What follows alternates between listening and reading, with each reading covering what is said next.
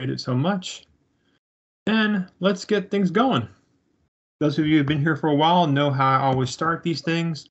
I first like to go into your technology overview and remind you that in your lab manual, around page 56, we know it can alter by a page or two depending on what version you have, you'll find a list of a lot of formulas. And I've been advocating rather strongly for the use of only 3 of them. And that is binom.dis.range, norm.dis, which we're going to use today, and norm.inverse, which we're going to use today. All this other stuff, I'm going to remind you that is a waste of your time. They work, they do the job just as fine, but they're honestly already covered by those other 3 formulas. And so if you want to learn additional formulas, you're welcome to. I'm not going to waste our time on them because everything we need can be done by just these 3 formulas. And so that's the good news. In terms of Excel formulas, there's only 3 additional formulas you need to know. Obviously, we've learned in the other units that there are additional kind of like algebraic formulas, like NP and NPQ and all that stuff that we'll have to know and learn for the test. But in terms of Excel, there's only 3 brand new formulas: binom.dis.range, norm.dis, and norm.inverse. And we're actually going to use them all today, but we're going to learn about them in the context of CLT. So I'm going to go ahead and give away the goose right away. When we're doing a CLT question, the only thing that's going to change about the problem is we're going to swap out standard deviation to something called standard error. Outside of that one little change, nothing else about what we've been doing is going to be any different. That's the good news.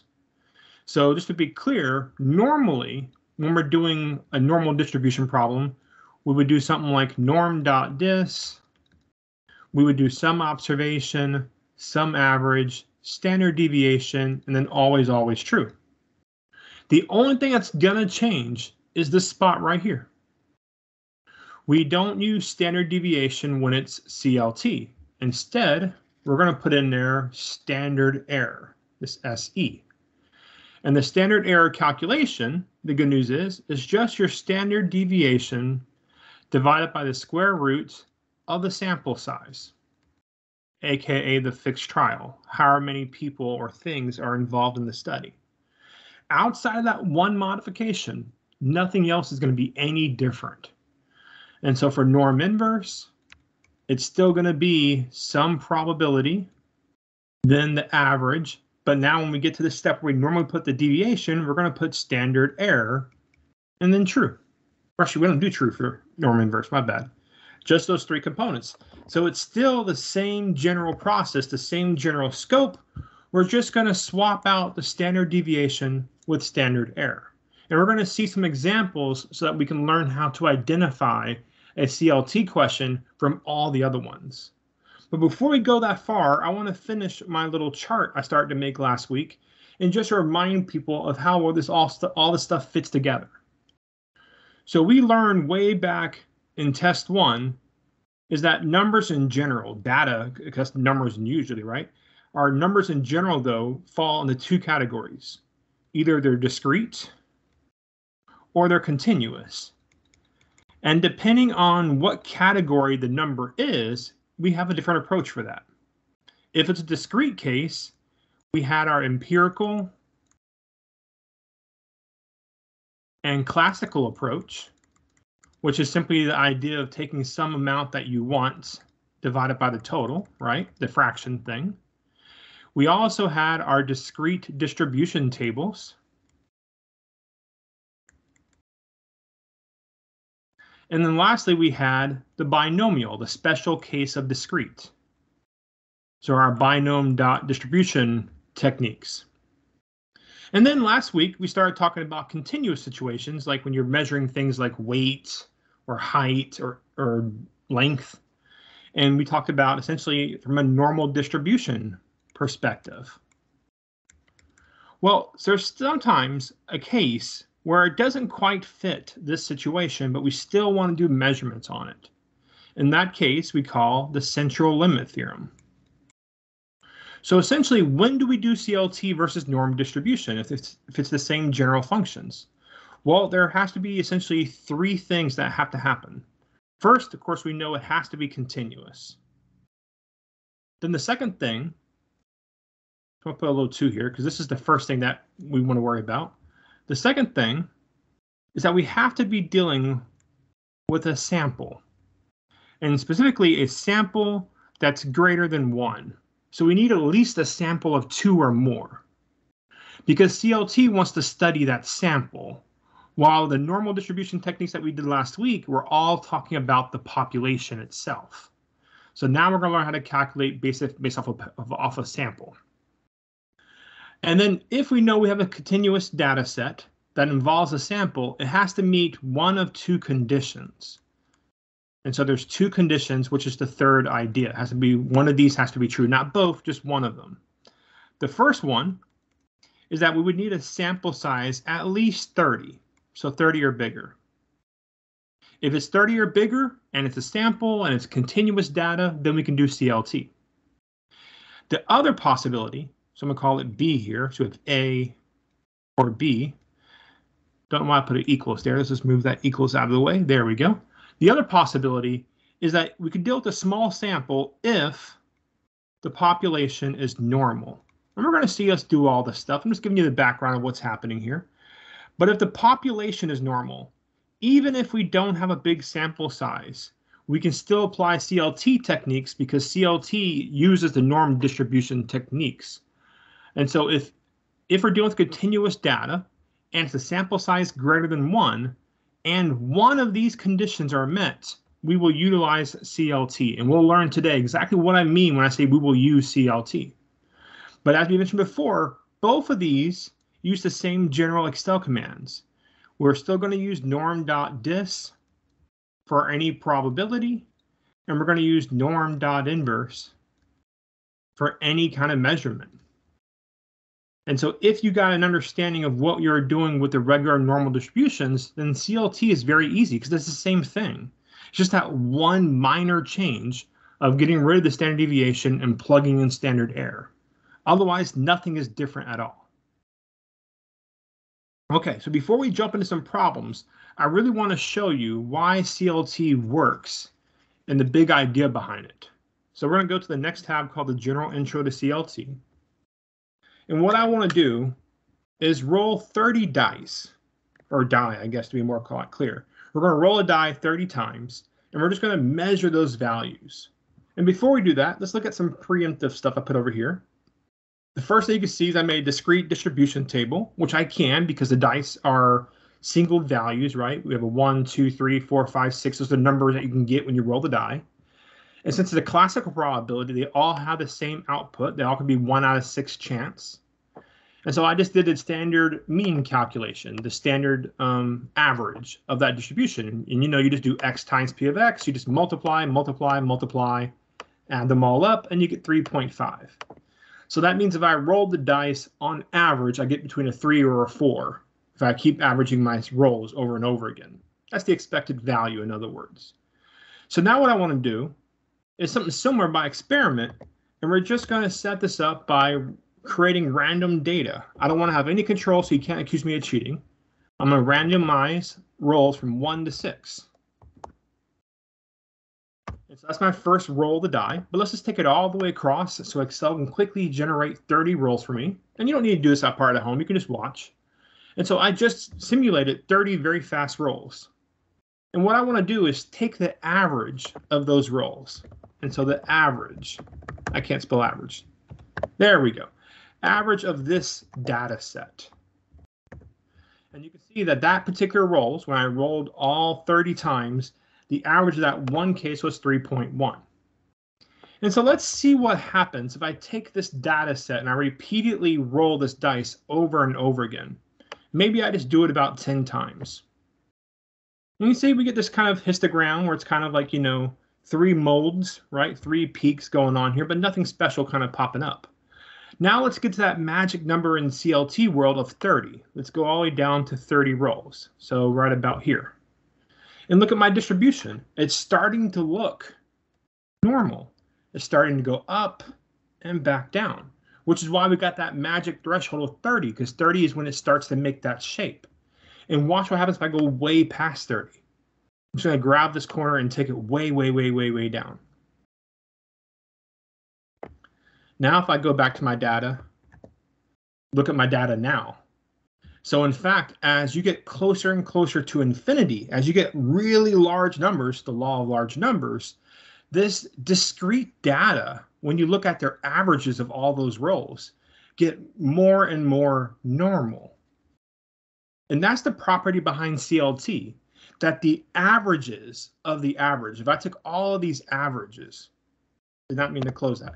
If I took all of these averages and made a histogram about it, that distribution will get really close to be normal. Now, of course, you're going to only be approximately normal. You can see that this is kind of higher over here than it is over there, but we still got a peak in the middle and two edges. And so the data becomes closer and closer to normal as you get more and more of those events. And that's the kind of underlying principle of CLT. And even better, if I look at the average of the averages, if I take and find the average of that average column, the other thing you'll notice is this score pretty much matches the expected value score, the discrete distribution mean. And that's because the average of the averages will eventually start, by law of large numbers, approximating that value. And so it'll get closer and closer to that score. And so that's why under CLT, we assume something really important. Under CLT, we always, that's really important, always assume that a population mean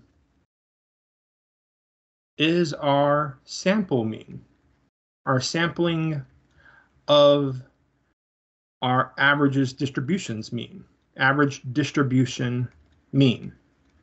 And so in other words, this number here, we know if we increased it by more and more and more samples, it will get closer and closer to that 3.5 score. And so the center of our mean of our averages, or average of our averages, we're always going to assume is just the population mean that we know. That's the big idea there. So when we go and do norm.dis in our calculations, and we do our input, and then we have to do the mean, we're always going to use the population mean that we're given. We're not going to worry about any kind of sample mean that we calculate for that place there. Because by CLT, we know that the population mean is what the data is going to get closer and closer to as you get more and more samples. But this is the fundamental idea of CLT. You can take very discrete situations like this. This is very much discrete. And we can convert it into continuous data by making them all a bunch of averages. Averages are continuous data because we have decimal values. And if we look at the averages as data points, their values generally follow the normal distribution if the population sample size is greater or equal to 30, or if it comes from a population that we know to be normal. In either of those two cases, we can do CLT. So that's the underlying principle of what CLT is. Let's actually look at some examples and do quote unquote CLT. Give you a second to look at these two. One of these, either the one on the left or the one on the right, is regular normal distribution, and one of them is CLT. Just take a look at them briefly, maybe just A and A in the first case here, and then A on the second case over here, and see if you can see how the questions are phrased differently, so we can work out better at identifying what it means to be CLT. Just take a look at the first question in both choices and see if you can pinpoint the main difference.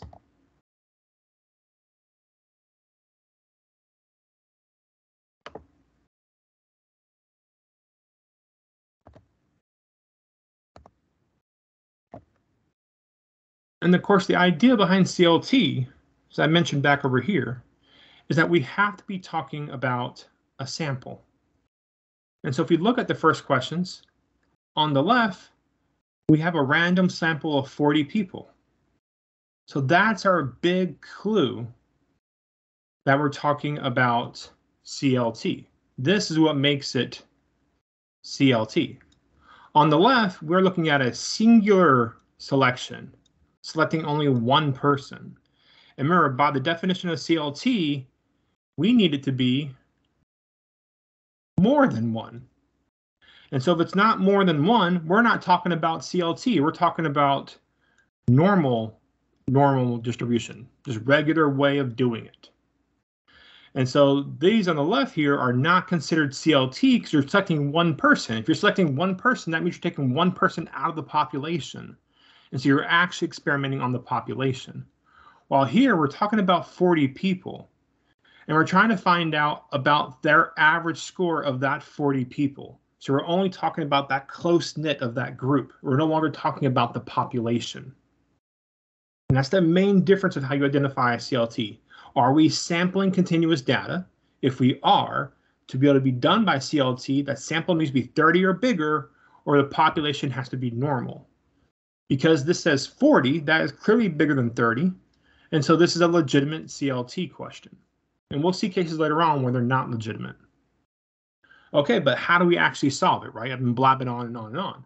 Well, again, like before, like last week, it's the same technique. So when we want a probability, it's always going to be norm.dis because the dis gives you the probability, and the norm because it's a normal distribution. And whenever it's less than, we can just plug in our values. Less than will be 2100. The mean they give us is 3420. The deviation they give us is 495. And always true. And yeah, you can put 1 there. I'm old. I don't use the number 1. But if you like that, go for it. But that's all you would type in. And you'd hit go, and you'd be done. And of course, less than is just how norm.dis is programmed. This program defined less than. So that means that when you have a question stating the opposite, aka more than, that just means you have to do 1 minus. So the more than means we have to do 1 minus.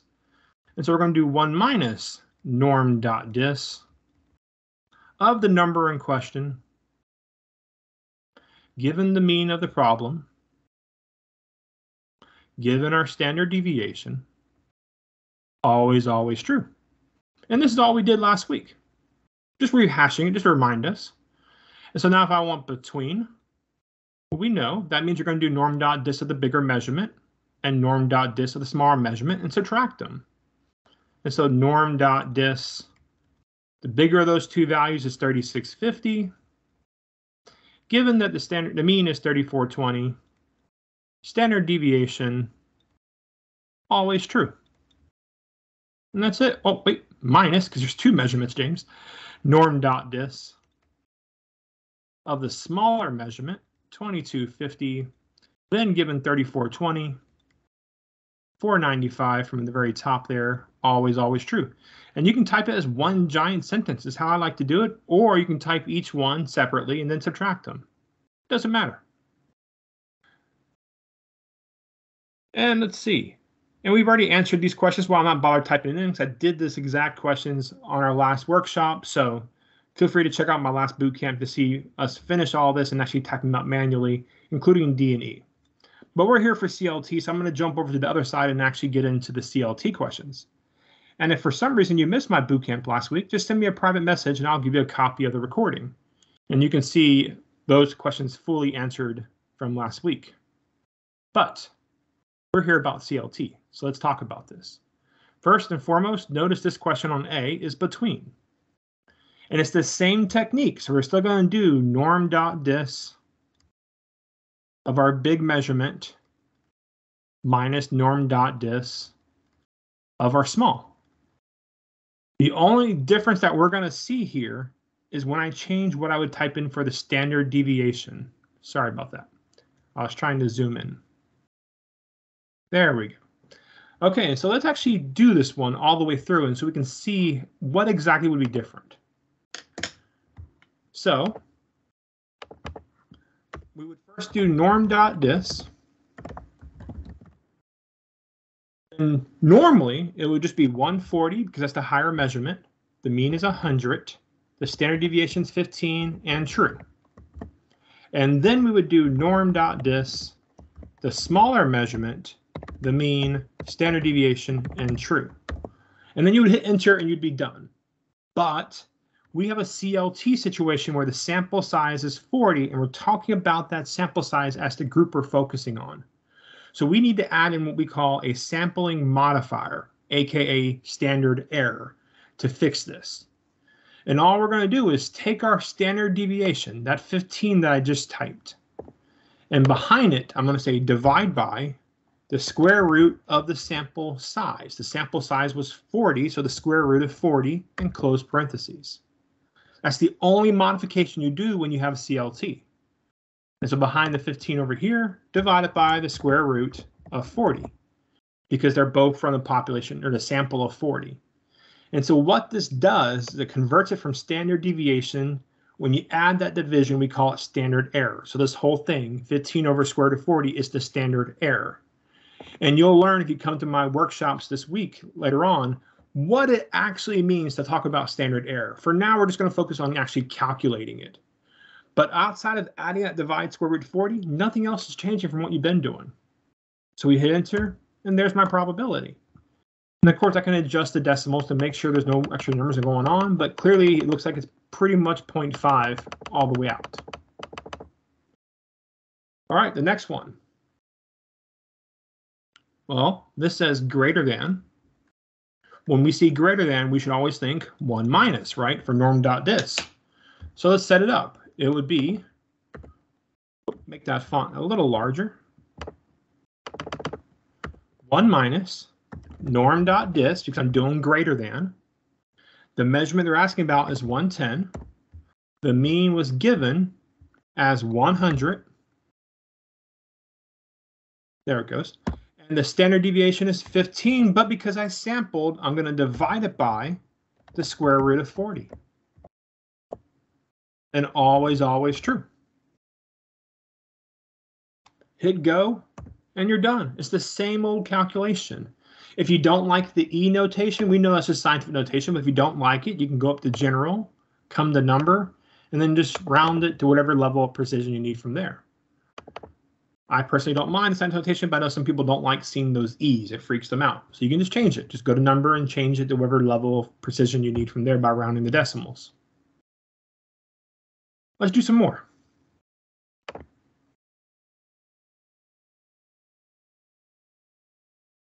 So first and foremost, decide, is this CLT or not?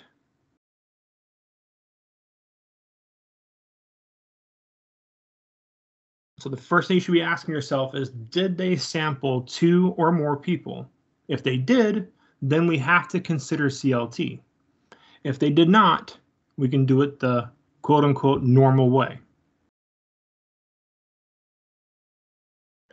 And of course, if you're looking right here, A, that means normal way. They did one single selection from the population, so we can just use regular normal distribution techniques, and I know it's normal distribution because it's telling me. And also these measurements are all continuous measurements. They're weights. We know that binomial and all other stuff is discrete measurements. So here we go. We were looking at lower than. Lower just means norm.dis. Higher than, that's same thing as greater than, so we're going to do 1 minus norm.dis. Between, no problem, norm.dis of the big one minus norm.dis of the small one. Then we'll talk about the expected one in a second. And so let's run through it. Equals norm.dis. The number in question, 165, that's our observation. The mean, 178.1, and the standard deviation, 40.7. Always, always true. And there we go. I want higher than 1 minus norm.dis. Number in question is 255. The mean is given as 178.1. The standard deviation 40.7, and always, always true. Okay. Big minus small. Norm.dis. The bigger number, I hope we all agree, is 200. Given 178.1. Standard deviation 40.7, always true, minus norm.dis, cannot spell, there we go. Smaller measurement, given the mean, given the standard deviation, always true. No central limit modification necessary because there's no sample size greater than 1. And if you think about it, if you did divide by 1, right, divide by the square root of 1, dividing by 1 doesn't do anything, which is why we don't really consider this a CLT because your sample is only one person. Dividing by something besides 1 would do something, so we have to care about it then. Okay. Part D. Now we're talking about expected value. That's the key phrase here. And for normal distributions, expected value is n times p, right? We had 2 of them. We have the other one in the summation of x times p of x, but this one is only done on discrete distribution situations. Everyone else does n times p. And so we just need to decide what the n is. N is our total count of objects, in this case 400. And so the p here is the probability of lower than 200. So the p is x is less than 200. Well, we know what lower means. That means less than. That means just norm.dis. So let's make some notes. We need n, we need p, so that we can get expected value. N is given as 400. P will be the probability of less than, so norm.dis. Less than is always just regular norm.dis. 200, given the mean of 178.1, standard deviation of 40.7, and always true. I have n, I have p, so I just need to times them together, n times p, to get my expected value. So if we find 400 men, 282 of them will have cholesterol lower than 200. That's what we would normally expect. Okay. RE. We're still talking about, the population. So we're not doing CLT yet. And we're talking about the highest 5%, and we know that this is a probability. So 5% is the highest, is the right side here. And we're looking for a level, aka a measurement. Measurement will always be .inv. And since this is normal, we're going to do norm.inv. That matters because in the next unit, when you get to test 3, you're going to have other distributions besides norm that have an inv function. You're going to get something called a t distribution. And so you have to worry about t.inv versus norm.inv. And you'll just have to know which one to pick based off of what you learn in the class. But anyways, we want to use norm.inverse. Remember the way Excel's programmed, though, it only reads the left side of the data. 5% is in the higher group, so we need to figure out what's the lower end. Well, since it's all 100%, the lower end must be 95%. And so now we're ready. We can say norm.inverse of that 95%, because this is always the percentage on the left of the measurement, given the mean was 178.1 and the standard deviation is 40.7. And that's it. Hit go, and there's our measurement. That 245 is what separates the lower 95% from the upper 5%. So anybody higher than that mark is in the upper end, is in the top 5% of cholesterol, apparently. All right, let's go on to the next question. Maybe this one will be a CLT, maybe it won't. We'll see. Read it and decide, are we talking about CLT? Yes or no? And then we'll answer the questions.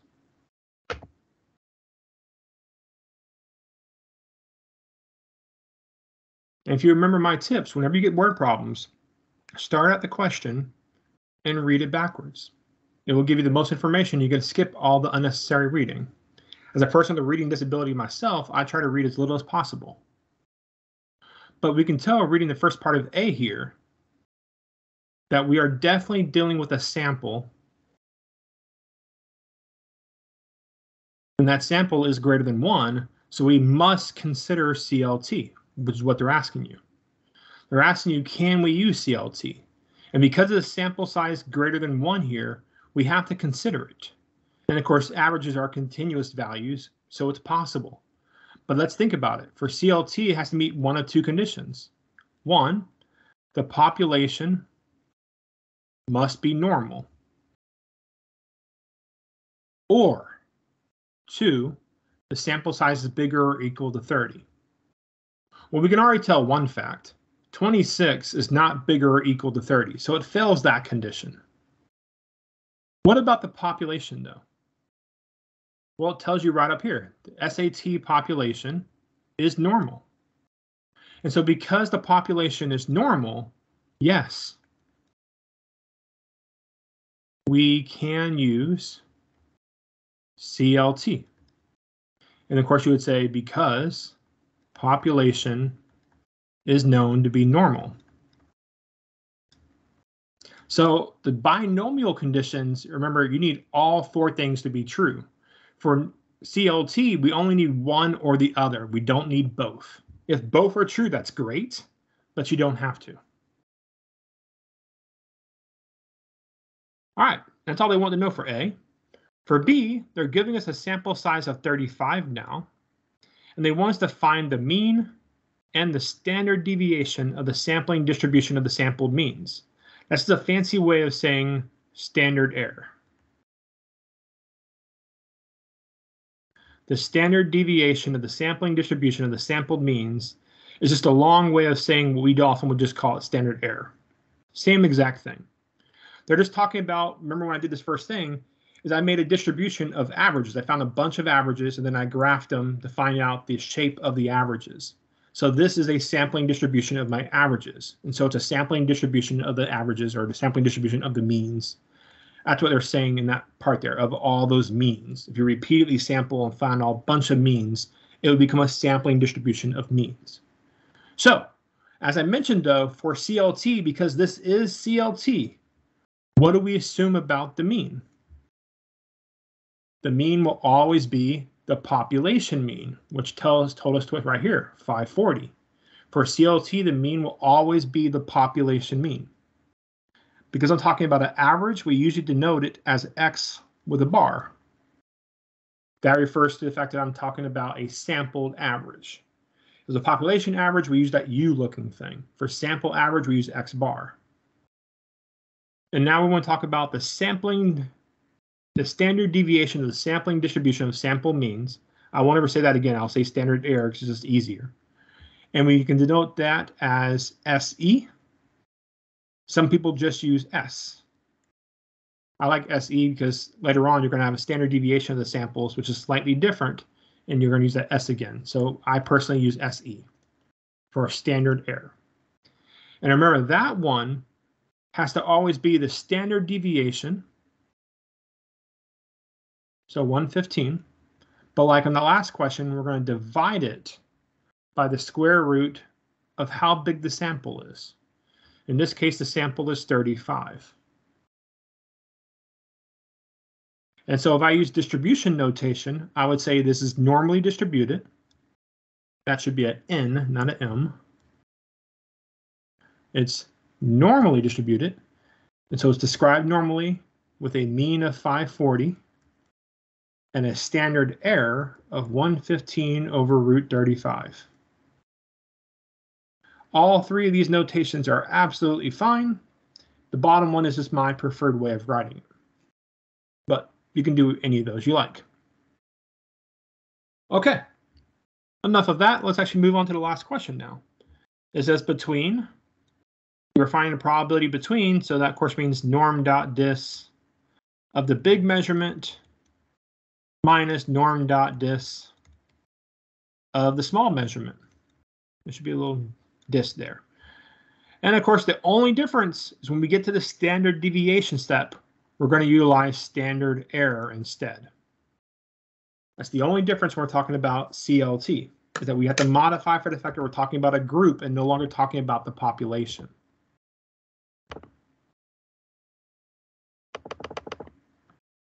So norm.dis, the bigger measurement was 575.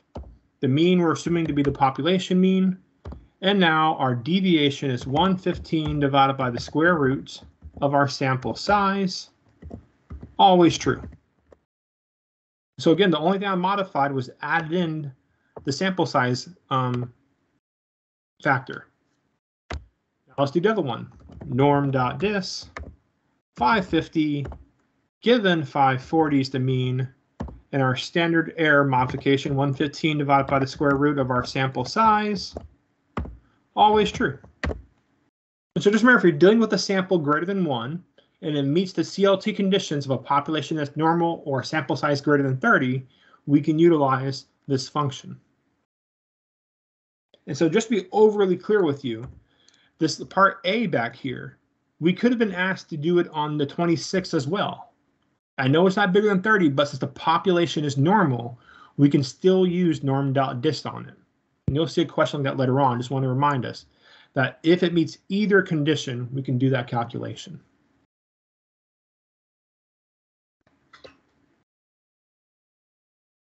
Is this a CLT question?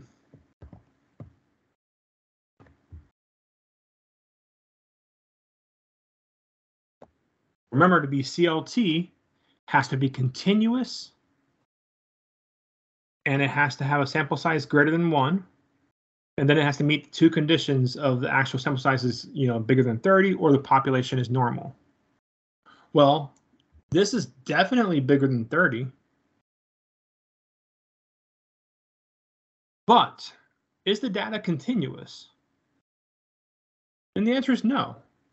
We're talking about finding whole numbers of people, 80 people that are right-handed, or 87, less than 87 that are right-handed. These are all discrete questions. Furthermore, another red flag is I'm not being told a mean or standard deviation or something to that effect. Now, yes, you could go and calculate a mean because binomials, this is binomial, as we learned from binomial back in the day. But this is binomial, so we could have calculated mean and we could calculate standard deviation, but we have not learned how to convert that kind of standard deviation into standard error. And you'll not learn that technique until test 3 material.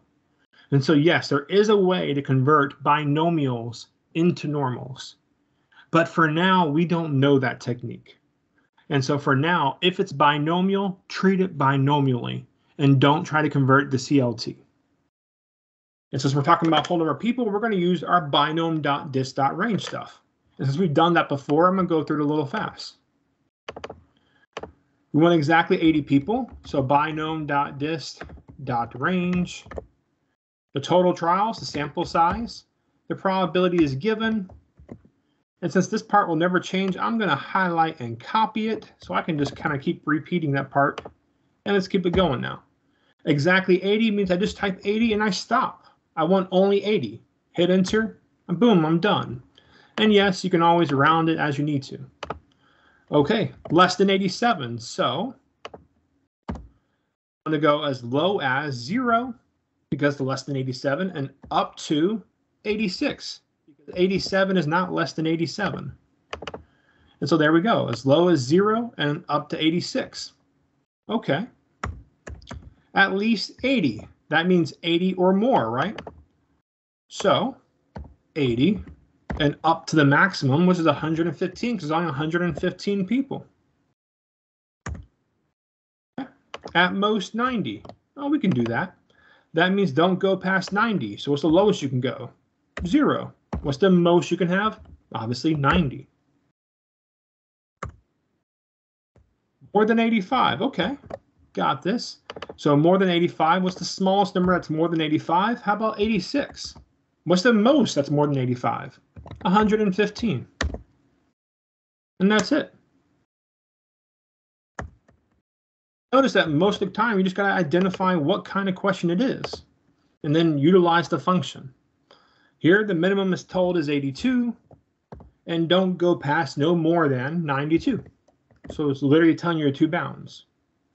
But that was just a refresher on binomial. We've done these before. Let's keep it moving.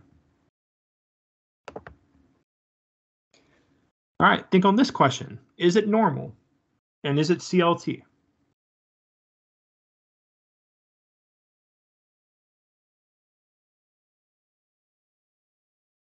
Well, no. We can tell up top here, turn my pen back on, that this is very, very much discrete.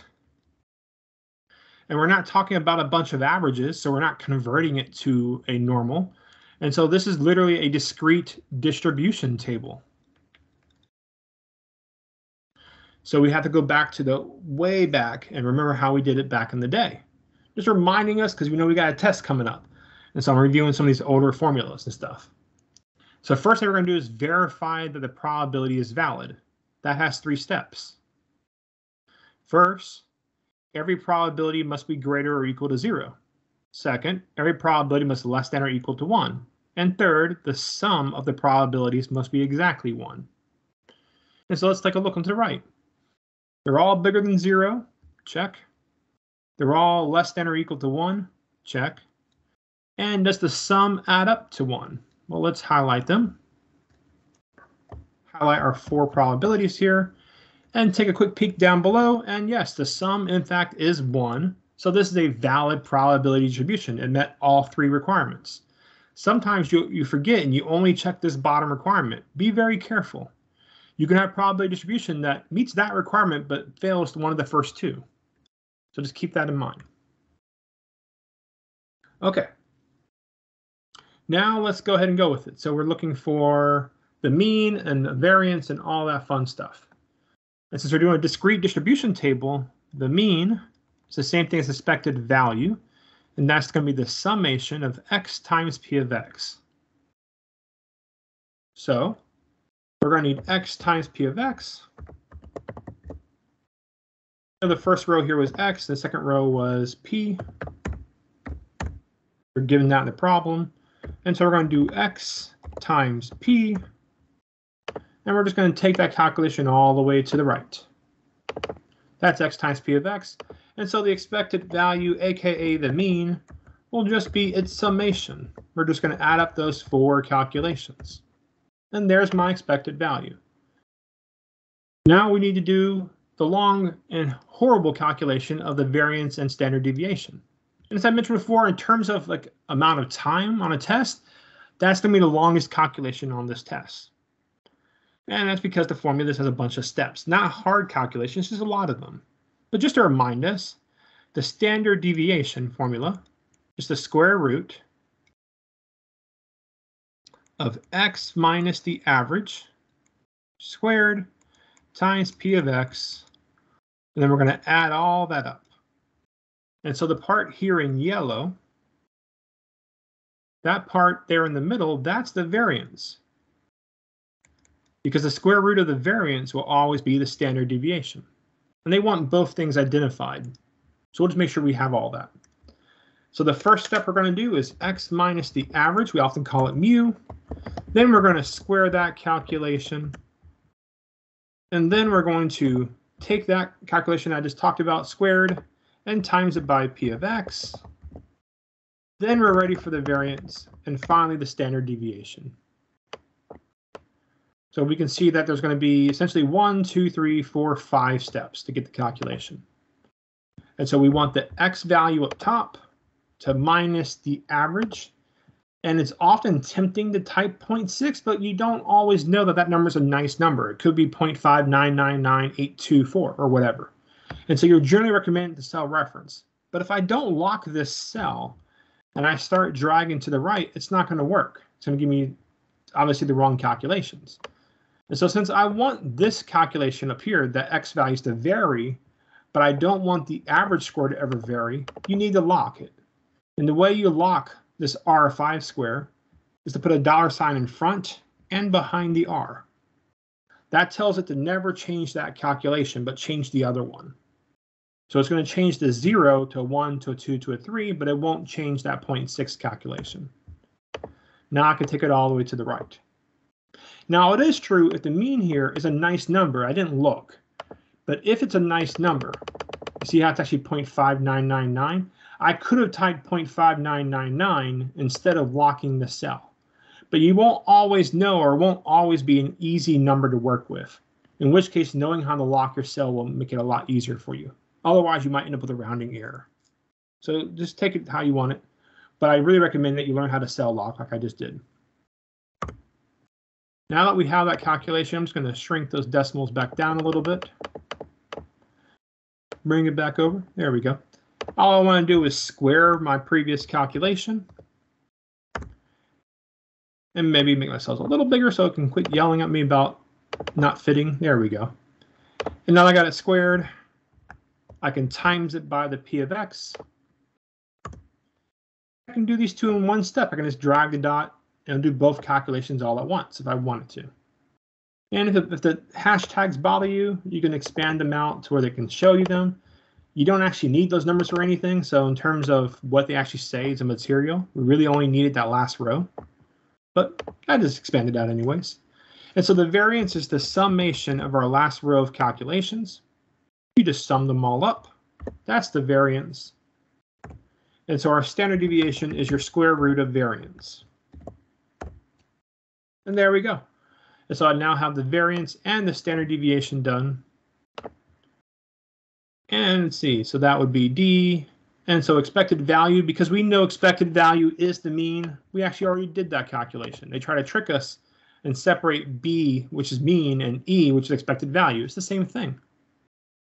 Then they want us to construct a probability histogram. That's just a graph of the probabilities. So we're just going to come over here, highlight our 4 probabilities, insert, bar graph, pick the first one, quick layout number 8 to get rid of the gaps, and there is our probability histogram. Very much heavily right skewed because the right side's much lower than the left side, so this is a right skewed distribution. If I want to interpret that results then, according to the story, 3 males are linked to having a disorder. The random variable shows the likelihood of their kids inheriting the disorder. And so if we have 3 males, we're looking at, because 0 and 1 are actually the first 2 values here, the 0 and 1. 0 to 1 of them would actually pass on the genetic disorder to their children, right? Because the number of children that would have it. Actually, the random variable is the number of children that would inherit it. So my apologies. So 0 or 1 children would inherit the disorder. Very unlikely 3 or 2 would. That's all. We're just looking for the bars and talking to the peaks, right? Okay. Let's keep it moving. That's all review. Read the question and decide if this is CLT or not. And if it is CLT, let's talk about how we're going to solve it. I'll give you a second to think about this one.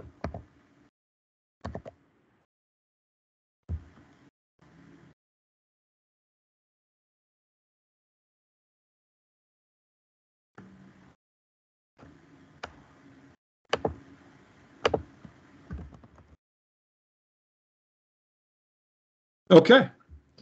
So reading down halfway through, we'll see a very important fact that we have a sample. So we're talking about something that could potentially be CLT because we have a sample going on. And we're talking about averages. That's continuous data. So we have to consider CLT. When you have continuous data with a sample, you must consider CLT. Okay. In order to do CLT, 1, population must be normal. Or 2, the sample size is greater or equal to 30. Well, I don't even care what the population is because the sample size is 43. So we can totally do CLT. And now we're looking for a probability that it's 134 or less. So less, of course, means just norm.dis, right? So we're going to say norm.dis, the amount in question is 134. The mean up top there is 135.2. Standard deviation is 8.1. But because we got a sample, we're going to divide it by the square root of the sample size. It's the only thing that we modify when we have a sample. And then always true. And that's all we do. When it's less than, we just do norm.dis. If it was more than, I would do 1 minus norm.dis. Between norm.dis minus norm.small. So norm.dis big minus norm.dis small. Okay. Part 2 is actually giving away a big hint. They're telling us that it's not possible. And you got to figure out why it's not possible. Well, we just have to talk to the fact that it doesn't meet either condition. We can see the sample size is 23. 23 is definitely less than 30. So that's a red flag. And if we read back at the very, very top, you'll see it never says, it never claims that the population is normal. It doesn't tell us that. And you cannot assume just because you're dealing with decimals that it has to be normal. There's a whole other distribution out there called T that you'll learn about in the next unit for test 3 that handle situations that are not always normal. And so we can't assume that's normal unless it tells it to us. So in this case, it is not CLT because sample size is too small and we don't know if population is normal. That should be a F. If population is normal.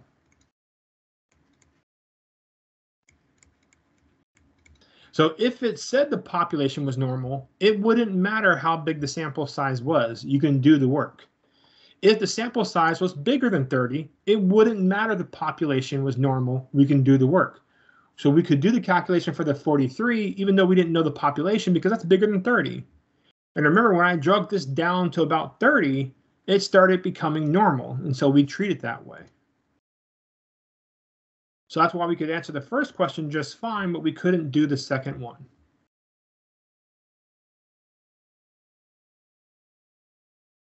Last question of the day.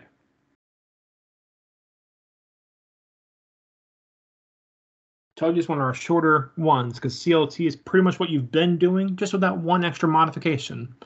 Divide by the square root of the sample size.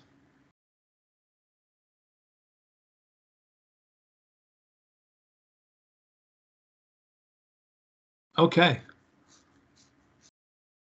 So looking at A,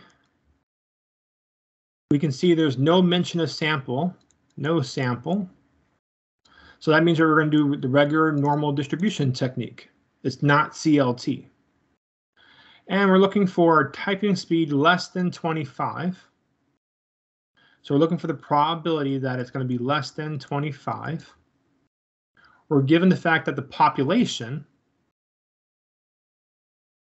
is normal, and we have a mean of 30.6 and a standard deviation of 14.1. So since we're talking about it being normal, we're going to assume it's continuous, and we're going to go ahead and start calculating. So if it's less than, we know it's just regular norm.dis. Let me make my font visible to the world. There we go. So regular norm.dis, less than 25, given the mean was 30.6, standard deviation 14.1, always, always true. And there we go.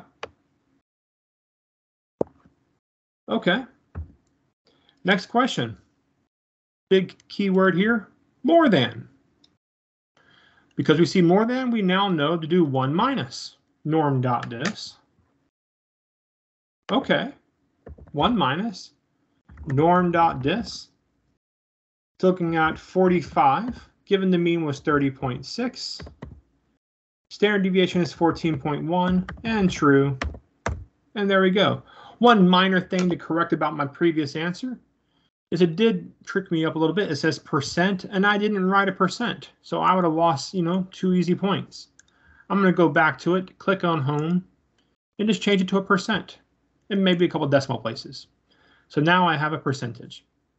Don't lose the easy points. Read it carefully. I obviously did not. For the second question, of course, we're talking about a single person. That's not a big enough sample. We need at least 2 to consider CLT. So we do it the normal way. And that's just 1 minus norm.dis, which is what we did. Okay. Part C. We're now looking for a cutoff. That means we're looking for a measure. Whenever you want to measure, it's always .inv. We see that it says top 15%, but we need the percentage on the left, which is 85%. If you weren't sure, you can do 100 minus 15 and see that it's 85. But norm.inverse, 85%, given the mean was 30.6, the deviation is 14.1, no need for true for this function, and there we go. Anybody bigger than that is in the upper 15%. Anybody lower than that is in the lower 15%. Okay. Part D. Part D, notice it says that we randomly select 36 individuals. Can we use the central limit theorem? And the answer is yes. In fact, we have double good news on this one. The sample size is greater than 30. Check. And if you recall at the very beginning, the population is told to be normal. So in this case, they double dipped and told you two facts. We only needed one. We know the population is normal, and they give us a big enough sample size. So if you only actually need one of those cases to be true, but in this case, they're both true. And so if I want to describe what's happening, can we use it? You would say yes, because the sample size is greater than 30, and the population is known to be normal. So absolutely you can do that.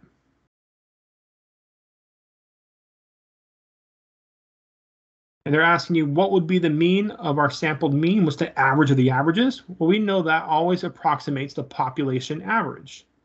And our population average is 30.6. It will never change. And so we would just say 30.6. Nothing fancy there. But our standard deviation of the sampled means, aka standard error, does change. That will be our standard deviation divided by the square root of how big the sample was. So 14.1 divided by the square root of 36. In Excel terms, you would say equals 14.1 divided by SQRT 36. Either way. Okay. Part G. We are dealing with a random sample. The sample size is big enough. We already confirmed that earlier. And we're trying to find the probability that it's 26 or less, so that it's less than or equal to 26.4. And we know for normals, the equality here doesn't actually matter. And so we're going to worry about our calculation. And notice they're trying to trick you. They're saying, well, the sample mean was 26.4. But we know that when we use our norm.dis function and they ask for that mean calculation, we're always going to use the population mean. So don't fall for that trap. We're not going to use a sampled mean for the mean box, for the average score. It will always be the population mean. Don't fall for that little trick there of theirs. So we're going to say, because it's less than just regular norm.dis, the measurement in question is 26.4. The population mean was 30.6. And now for standard deviation, because we sampled, we're going to use this 14.1 divided by the square root of the sample size. And then always true. So remember, the only thing I'm adding on from what we've been doing is this divide by square root part. Otherwise, it'd be the same kind of calculation we did last week. There we go. That's the probability that if you get 36 adults and you take their average, that the average typing time would be 26.4 or less.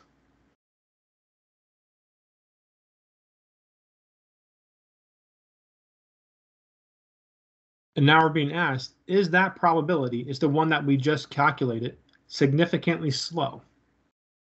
Well, remember how we define significance. The probability that an extreme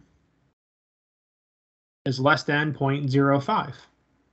In this case, our extreme is this left side over here, which we just calculated. So this 26.4, less than 26.4. And so was our calculation less than 0.05? Absolutely. Yes. It is significantly, since we're talking about time, slow. We would not expect people to only type 26 words in a minute. That's what it's essentially telling us, or at least an average from a group of people. So if you grab 36 adults and you tell them to type as fast as they can for a minute, you would not expect that average of that group to be 26 words per minute. you would expect, some people in that group to be high enough to pull the average up above 26.4. In fact, up closer to that mean of 30.6. That's the more kind of normal mode value that we would expect. And so in this case, you would say something to the effect of, yes, it's significantly slow, first sentence. The probability of typing